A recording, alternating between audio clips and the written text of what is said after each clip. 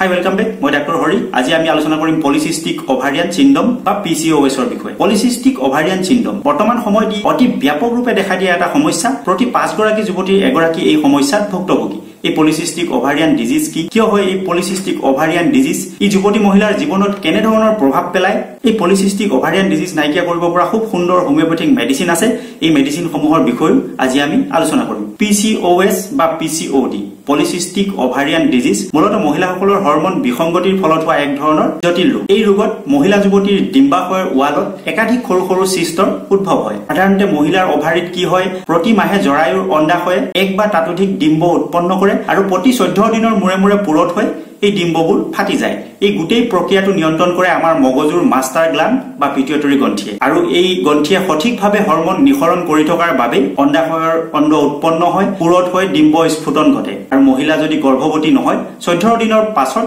পুনৰ মাহেকীয়া হয় এনেদৰে এই চক্ৰটো সুচাৰুৰূপে চলি থাকে কিন্তু এই পলিসিস্টিক ওভাৰিয়ান সিন্ড্ৰোমত কি হয় পিটুইটৰী গ্ল্যান্ডে নিঃসৰণ কৰা যেটো হৰমন সেই হৰমন নিঃসৰণত বিসংগতি আহি পৰে যাৰ বাবে ডিম্বাশয়ত ডিম্ব পুৰত হ'ব নোৱাৰে সৰ্বসাধাৰণতে কি হয় পুৰুষৰ গাত থকা লিউটেনাইজিং হৰমন LH এইবিধ হৰমন মহিলাৰ গাত অতি কম পৰিমাণে থাকে কিন্তু এই হৰমনবিধ কেতিয়াবা মাত্ৰাধিকভাৱে মহিলাৰ গাত বৃদ্ধি হৈ যায় যাৰ ফলত ডিম্ববোৰ পুৰত হ'ব নোৱাৰে আৰু অসংখ্য সৰু সৰু ডিম্ববোৰ ওভাৰিত মালাৰ নিচিনা আকাৰ লয় এইবোৰ যদি আমি আল্ট্ৰাসাউণ্ডৰ ছবি চাওঁ তেনেহলে ওভাৰিত সৰু সৰু মণিৰ নিচিনা এধাৰি মালা গাঁঠি থোৱাৰ দৰে ছবি আমি দেখিবলৈ পাওঁ আৰু এইবোৰে গোটেই ওভাৰিটোৰ ওৱালখন অধিকাৰ কৰি লয় এই পলিসিস্টিক ওভাৰিয়ান ডিজিজ হলে মহিলা যুৱতী কিছুমান সমস্যাৰ সন্মুখীন হ'ব লগা হয় এইবোৰৰ ভিতৰত হঠাৎ ঋতুচাপৰ বিসংগতিয়ে দেখা দিব পাৰে যেনে ঋতুচাপ বন্ধ হৈ যোৱা স্ৰাৱৰ পৰিমাণ কমি যোৱা ঋতুচাপ অনিয়মীয়া হোৱা মাহেকীয়াৰ সময়ত তলপেটত তীব্ৰ বিষ হোৱা উৰুলৈকে টানি ধৰা বিষ অত্যন্ত দুৰ্বল অনুভৱ কৰা আদি সমস্যা হ'ব পাৰে হৰমনৰ বিসংগতিৰ বাবে মহিলা যুৱতীৰ কিছুমান অংগত যেনে মুখ বুকু পেট হাত ভৰি আদি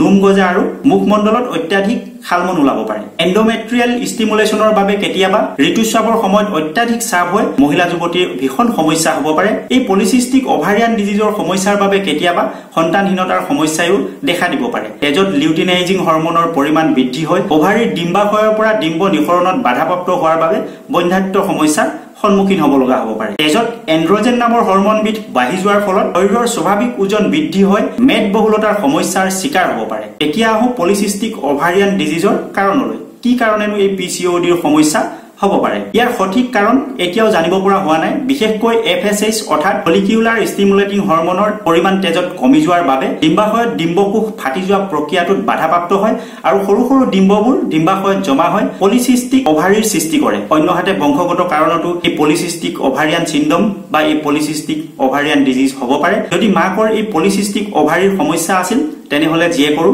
এই পলিসিস্টিক ওভাৰিৰ সমস্যা হ'ব পাৰে ওবেসিটি বা অত্যাধিক শৰীৰৰ মেদবহুলতাৰ বাবেও এই পলিসিস্টিক ওভাৰিয়ান ডিজিজ হ'ব পাৰে তেজত ইনসুলিন হৰমনৰ মাত্ৰা বৃদ্ধি হোৱাৰ ফলতো এই পলিসিস্টিক ওভাৰিয়ান ডিজিজ হ'ব পাৰে ইয়াৰ উপৰিও উচ্ছৃংখল জীৱন যাপনো এই পলিসিস্টিক ওভাৰিয়ান ডিজিজৰ কাৰণ হ'ব পাৰে এতিয়া আহো এই পলিসিস্টিক ওভাৰিয়ান ডিজিজ হলে যুৱতী মহিলাৰ কেনে ধৰণৰ লক্ষণ প্ৰকাশ পাব এগৰাকী যুৱতী যৌৱনপ্ৰাপ্ত হোৱাৰ পাছতে বা প্ৰথম মাহেকীয়া হোৱাৰ পাছৰ পৰাই এই PCODৰ সমস্যা দেখা দিব পাৰে ইয়াৰ লক্ষণসমূহৰ ভিতৰত হল মাহেকীয়াৰ স্ৰাৱ কমি যোৱা বা অত্যাধিক হোৱা মাহেকীয়া অনিয়মীয়া হোৱা মাহেকীয়াৰ সময়ত পেটত অত্যন্ত বিষ হোৱা আৰু দুৰ্বল অনুভৱ কৰা নহব লগা কিছুমান ঠাইত যেনে উঠ বুকু হাত ভৰি আদি অত্যাধিক নোম গজা মূৰৰ চুলি সৰি পাতল হৈ যোৱা আৰু লগতে মুখমণ্ডলত সঘনাই খালমন হ'ব পাৰে নিদ্ৰাহীনতাৰ সমস্যাত ভোগাৰ লগতে সকলো সময়তে ভাগৰ বা ক্লান্তি অনুভৱ কৰা মূৰৰ বিষ হোৱা আদি হ'ব পাৰে শৰীৰৰ স্বাভাৱিক ওজন বৃদ্ধি হৈ মেদবহুলতাৰ সমস্যাই দেখা দিব পাৰে বিবাহিত মহিলাৰ গৰ্ভধাৰণ ক্ষমতা কমি যোৱাৰ লগতে নিসন্তান বা সন্তানহীনতাৰ সমস্যায়ও দেখা দিব পাৰে বৰ্তমান সময়ত 35% মহিলা এই PCOD সমস্যাৰ বাবে বন্ধ্যাত্বৰ শিকাৰ হ'ব লগা হৈছে এতিয়া আহো এই পলিসিস্টিক ওভাৰিয়ান ডিজিজ আপোনালোকে কেনেকৈ চিনাক্ত কৰিব ইতিমধ্যে যিসমূহ লক্ষণৰ কথা কোৱা হ'ল এই লক্ষণসমূহ প্ৰকাশ পালে আপোনালোকে শিক্ষে ডক্টৰৰ পৰামৰ্শ গ্ৰহণ কৰিব চিকিৎসকে আপোনাৰ ৰোগৰ লক্ষণ জনাৰ পাছত নিশ্চিত কৰিব যে আপোনাৰ পলিসিস্টিক ওভাৰিয়ান ডিজিজ হৈছে নে নাই ইয়াৰ উপৰিও পলিসিস্টিক ওভাৰিয়ান ডিজিজ আল্ট্ৰাসোনোগ্ৰাফি পৰীক্ষাৰ দ্বাৰা নিশ্চিত কৰিব পৰা যায় এতিয়া আহো এই পলিসিস্টিক ওভাৰিয়ান ডিজিজৰ প্ৰতিৰোধী চিকিৎসালৈ পলিসিস্টিক ওভাৰিয়ান ডিজিজৰ সমস্যাৰ পৰা বাছি থাকিবলৈ মহিলা যুৱতীসকলে কিছুমান বিষয়ৰ ওপৰত বিশেষভাৱে গুৰুত্ব দিয়াটো খুবেই প্ৰয়োজন যেনে ফাষ্ট ফুড জাংক ফুড আদি বৰ্জন কৰা তেল মছলা অত্যাধিক জ্বলা ভজা পোৰা আদি এৰাই চলা শৰীৰৰ ওজন যাতে বৃদ্ধি নহয় তাৰ বাবে সঠিক আহাৰৰ ওপৰত গুৰুত্ব দিয়া আৰু যিসকলৰ ইতিমধ্যে ওজন বৃদ্ধি হৈছে তেওঁলোকে ওজন হ্ৰাস কৰাৰ বাবে দৈনিক নিয়মিত শাৰীৰিক ব্যায়াম কৰা লগতে খাদ্য নিয়ন্ত্ৰণ কৰা আদি বিষয়বোৰত গুৰুত্ব দিব লাগে এই পলিসিস্টিক ওভাৰিয়ান ডিজিজৰ সমস্যা নোহোৱা কৰিবৰ বাবে হোমিওপ্যাথিকত খুব সুন্দৰ উপযোগী দৰৱ আছে আপোনালোকে এই সমস্যাত ভুগিলে অভিজ্ঞ হোমিওপ্যাথিক চিকিৎসকৰ কাষ চাপি এই সমস্যাৰ পৰা নিশ্চিতভাৱে হাত সাৰিব পাৰিব ইয়াতে মই লক্ষণ অনুসৰি কেইটামান হোমিওপ্যাথিক মেডিচিনৰ বৰ্ণনা আগবঢ়াইছো প্ৰয়োজন হলে আপোনালোকে ব্যৱহাৰৰ ক্ষেত্ৰত অভিজ্ঞ হোমিওপ্যাথিক চিকিৎসকৰ কাষ চাপিব হোমিওপ্যাথিক মেডিচিন পালচাটিলা অতি সংবেদনশীল নম্ৰ স্নেহশীল মহিলা ঋতু পলমকৈ হয় আৰু চাপ খুব কম হয় চাপ জেপেটিয়া হয় লগতে পেটৰ বিষ হয় বিষ আৰু অস্থিৰতাৰ বাবে অনবৰত বিছনাত ইকাটি হিকাটি কৰি থাকে ঋতুস্ৰাৱ ৰাতিৰ তুলনাত দিনত বেছি হয় দেৰিকৈ পুষ্পিতা হোৱা যুৱতীৰ পলিসিস্টিক ওভাৰিয়ান ডিজিজৰ সমস্যাত এই ঔষধ অত্যন্ত কাৰ্যকৰী এই ঔষধৰ 30 ক্ষমতাৰ 2 টোপালকৈ দিনে 4 বাৰকৈ ল'ব পাৰে ইয়াৰ মাদাৰ টিনচা 15 টোপালকৈ দিনত 3-4 বাৰ 1 কাপ পানীৰ লগত ল'ব পাৰে এই মেডিচিন 1-1.5 মাহ ব্যৱহাৰ কৰিলে এই পলিসিস্টিক ওভাৰিয়ান ডিজিজৰ সমস্যাৰ পৰা মুক্ত হ'ব পৰা হয় হোমিওপ্যাথিক মেডিচিন চিপিয়া পলিসিস্টিক ওভাৰিয়ান ডিজিজৰ সমস্যা থকা মহিলাৰ আকিয়াৰ সময়ত পেলভিকৰ পৰা গোটেই অংগবোৰ বাহিৰলৈ ওলাই যোৱাৰ দৰে চাপ আৰু ঠেলা মৰাৰ দৰে বিষ হয় বিষৰ উপশমৰ বাবে ভৰি অঠালি পঠালি কৰি চেপি ৰাখিব লগা হয় ইয়াৰ সৈতে উশাহ নিশাহত কষ্ট হয়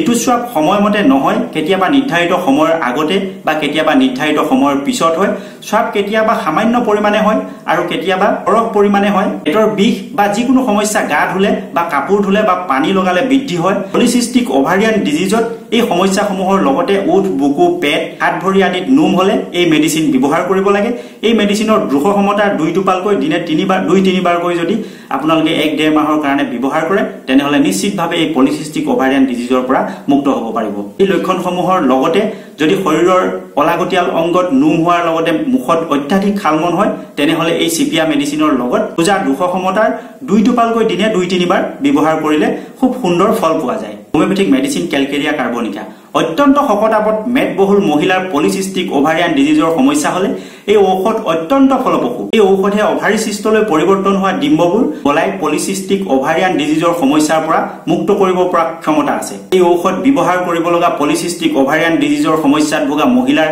ঋতুস্ৰাৱ দীঘলীয়া সময় ধৰি হয় ঋতুস্ৰাৱৰ সময়ত তলপেট ভাৰী অনুভৱ হয় মাহেকীয়াৰ সময়ত শৰীৰত ঠাণ্ডা অনুভৱ হয় কিন্তু মূৰত ঠাণ্ডা ঘাম হয় আৰু লগতে মাথাৰ বিষ হয় হোমিওপ্যাথিকত পলিসিস্টিক ওভাৰিয়ান ডিজিজৰ সমস্যাৰ বাবে ই এটা অত্যন্ত উৎকৃষ্ট মেডিচিন ৰূপে গণ্য কৰা হয় এই ঔষধৰ 200 ক্ষমতা ৰোগৰ প্ৰাবল্য অনুসৰি সঠিক মাত্ৰাত ব্যৱহাৰ কৰি এই পলিসিস্টিক ওভাৰিয়ান ডিজিজৰ সমস্যা নাইকিয়া কৰিব পৰা হয় হোমিওপ্যাথিক মেডিচিন গ্যাফাইটিস খাদ্য খাওকে বা নাখাও দিনক দিনে শকত হৈ যোৱাৰ প্ৰৱণতা থকা মহিলা যিসকলৰ অভ্যাসগত কোষ্ঠকাঠিন্যৰ সমস্যাৰ লগতে পলমকৈ ঋতুস্ৰাৱ হয় চাপ অতি কম পৰিমাণে আৰু বিবৰ্ণ হয় নিৰ্দিষ্ট সময়তকৈ পলম হোৱাৰ লগতে অসহ্য পেট কামৰণি হয় মাহেকীয়াৰ সময়ত উকালি আহে বা বমি হয় ঋতুস্ৰাৱৰ আগত বা পিছত অধিক পৰিমাণে বগা স্ৰাৱ হয় এনেবোৰ লক্ষণৰ লগত পলিসিস্টিক ওভাৰিয়ান ডিজিজৰ সমস্যা হলে গ্যাফাইটিস অত্যন্ত ফলপ্ৰসূ ঔষধ এই ঔষধ 200 ক্ষমতাৰ ৰোগৰ প্ৰাবল্য অনুসৰি ব্যৱহাৰ কৰি সহজতে এই ৰোগৰ পৰা মুক্ত হ'ব পৰা হয় হোমিওপ্যাথিক মেডিচিন কনিয়াম পলিসিস্টিক ওভাৰিয়ান ডিজিজৰ সমস্যাৰ এক উৎকৃষ্ট মেডিচিন বন বা হালমইনা আৰু সন্তানহীনতা সহ